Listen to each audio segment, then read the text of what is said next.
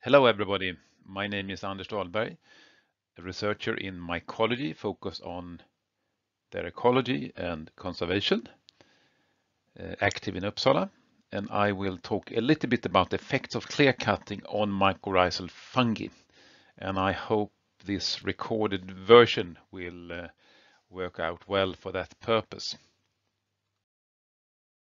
Fungi constitute an amazingly species-rich and diverse group of organisms in forest ecosystems. Mycorrhizal fungi is one of those, and they consist of species that are closely associated with the trees, where the trees obtain the nutrients and water from the mycorrhizal fungi, and the mycorrhizal fungi, they rely on energy, on carbohydrates from the trees. And you can see in this picture in the center here how the hyphae really exploit the soil and extend the root system of the trees with a factor of 10 to 1,000 depending on the humidity conditions in the forest.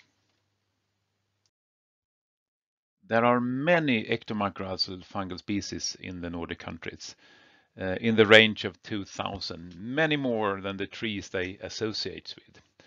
Roughly 10% of them are red listed. And looking into single stands is often 100 or 200 species present.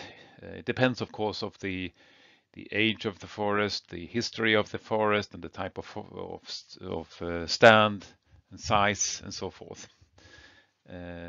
Recent molecular analysis, DNA identification of forest soils, also reveals that there are a substantial number of species that never shows up as obvious sporocarps. Most of the red-listed species, they are largely or exclusively confined to old-growth forest conditions. Fungi consist of distinct mycelia that occupy discrete volumes in soil. And the mycorrhizal fungi, they typically are in the size of square meters to several square meters, and sometimes up to even 100 square meters. They are perennial and may be living as long as the trees are living, or even longer if there is a continuous presence of the trees. This is a picture a little bit to visualize how the pattern may look like.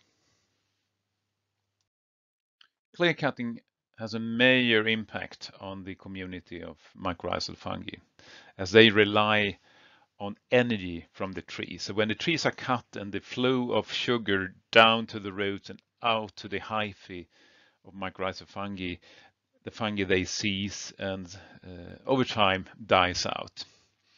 They may survive, the mycelia may survive on the roots up to a year, on the stumps, and they will survive on left small seedlings and left trees.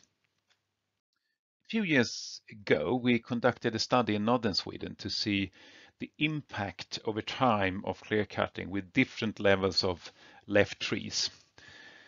So we had one treatment was full clear cutting, one was with 30% left trees, and one with 60% left trees, and we had intact forest.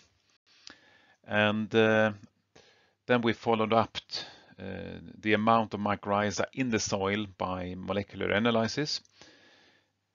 And after 1 year, there was still mycorrhiza in the soil, probably surviving on the roots of the cut trees. But after 3 years, they were almost gone. There is a small portion here and probably surviving on the small seedlings that were left on the site. But with increasing numbers of trees, there was a higher amount of mycorrhiza left. Here is sort of a reference line with all trees left.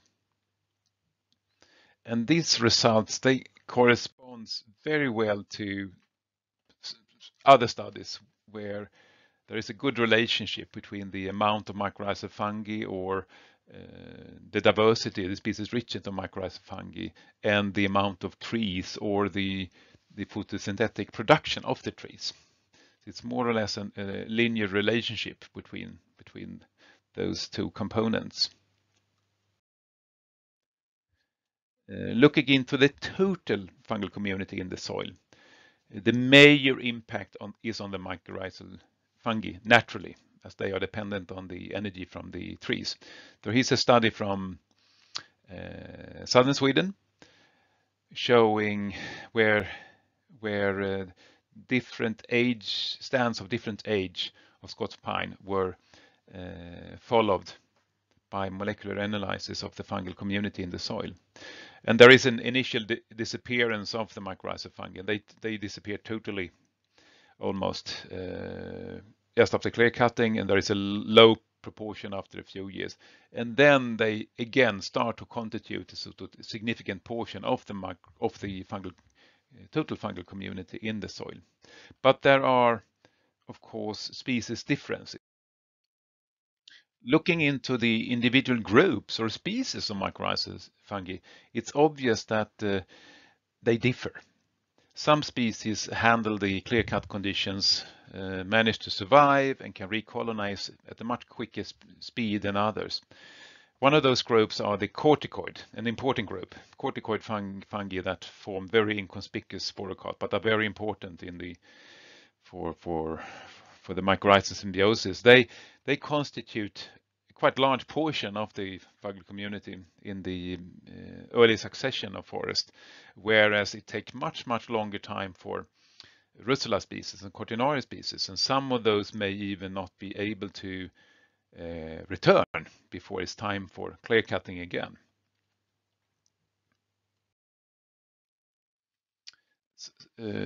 Mycelia, as I said, they may survive along forest edges, on retention trees or seed trees, and if they do that, it's sort of not further away than 10 meters commonly. It's the most abundant, the majority of the mycorrhiza, they are within the dripping zone of the crown of the trees. And some mycelia may also survive on left seedlings on the site, but the overall majority of mycorrhizal fungi disappear following clear cutting.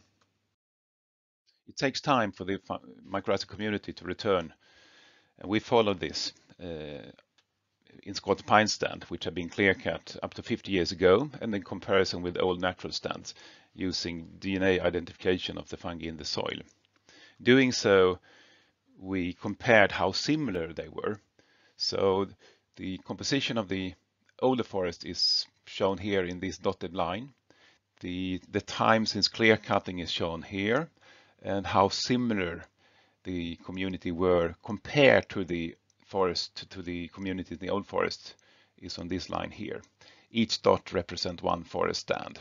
So stands that were clear cut recently, they were much more different than stands that were clear cut 40 or 60 years ago.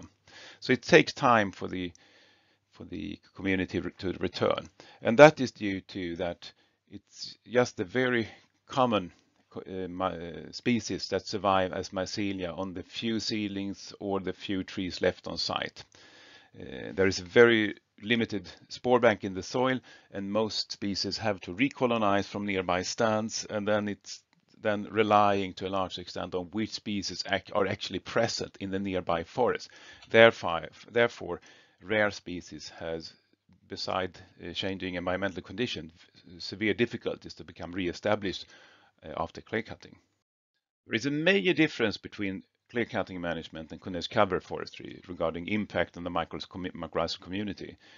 The community drops to very low levels after each cutting operation and has to recolonize, in contrast to continuous cover forestry, where the community is kept on a high level continuously due to the continuous presence of the tree, and that the mycelia can continue to live. So thereby the impact is much smaller. To sum up, clear cutting have a strong impact on mycorrhizal fungi. They largely disappear following cutting. It's only mycelia associated with left trees or seedling that survive. More trees, higher survival, more species survive. The community is rather unaffected by continuous cover forest due to the many trees left. Mycorrhizal fungi have long-lived mycelia that may become as old or even older than the trees. And rare species have severe difficulties in under clear-cut forest management, and hence need protected forest to continue to be present in the future forest landscape.